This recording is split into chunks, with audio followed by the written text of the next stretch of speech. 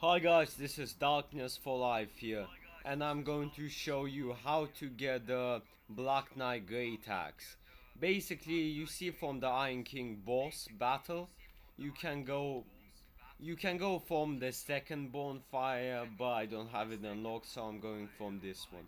You basically come all the way here, get the switch, get this big guy to come for you, I guess.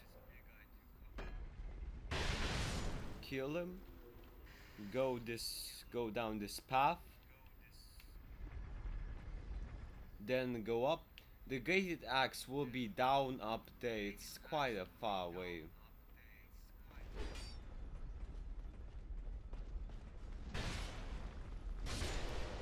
I'm using this weapon only to clean up the enemy, so it will be easier for me.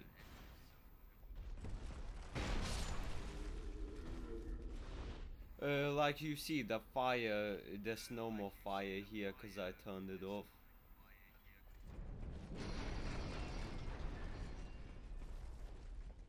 And another thing you should do, the main thing, is pull up the switch down here. From the second bonfire, it's so easy, you just come that path, pull up the switch.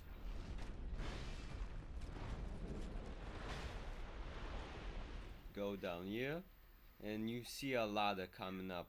That's where you get one piece of the dark armor as well. You get a piece in this chest. If you want, you can get it. I don't need it now, so I'm not getting it.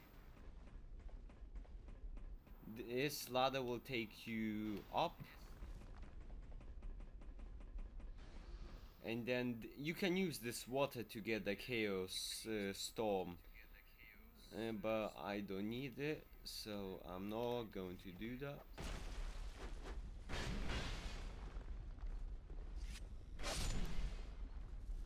I barely got out of that alive.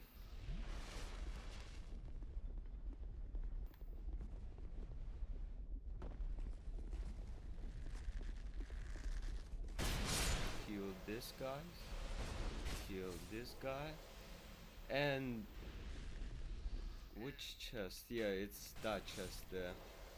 And there you go. In this chest contains the Black Knight greataxe.